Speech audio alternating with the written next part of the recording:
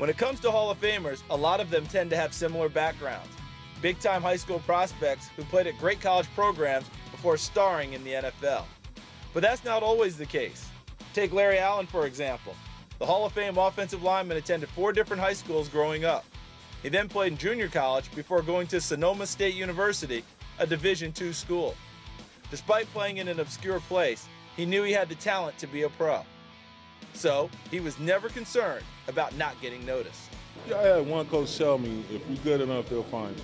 And I was fortunate enough that the scouts were looking at a receiver on my team, and I ran a 40 for him, and I guess the rest is history, I guess. Word of Allen's athleticism quickly got around to NFL scouts. He was selected in the second round of the 1994 NFL Draft by the Dallas Cowboys. Then, in his rookie season, everyone got to see Allen's athleticism on display. In a Monday Night Football game, the 325-pound Allen ran down speedy linebacker Darian Connor after an interception. It's a play Allen and Cowboy fans still remember well. The week during practice leading up to the game, my coach was getting on me for covering the ball if the interception was thrown. When we got in the game, I just it just clicked. So I just ran and caught him.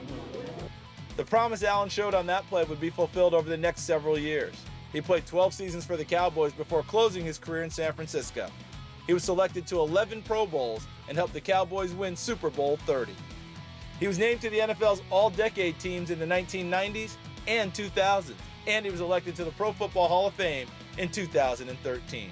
It was just a great feeling just to be considered one of the best of the game.